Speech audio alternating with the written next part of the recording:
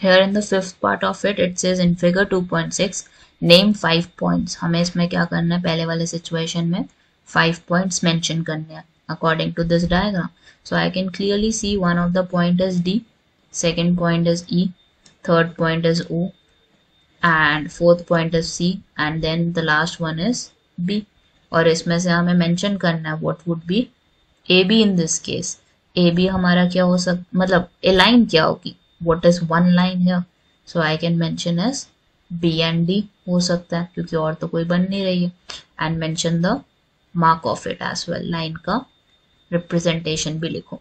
C में हमें बोला गया 4 rays बताओ, so I can clearly see OC is there, एक स्टार्टिंग पॉइंट है और एक हमारा एक्सटेंडेड पॉइंट है, OC हो गया. Then next can be OB, ऊपर की तरफ देखो तो OD भी हो सकता है हमारा.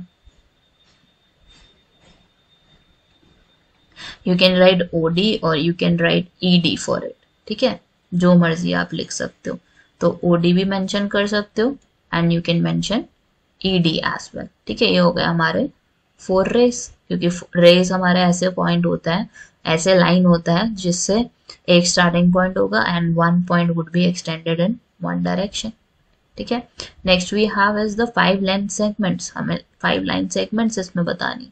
सो I can clearly see DE बनेगा, एक तो EO बन जाएगा, OB बन जाएगा, OC बन जाएगा, देन DE हो गया हमारा, EO हो गया हमारा, OC हो गया, OB हो गया, then one more can be there, या I can write DO as well, ठीक है.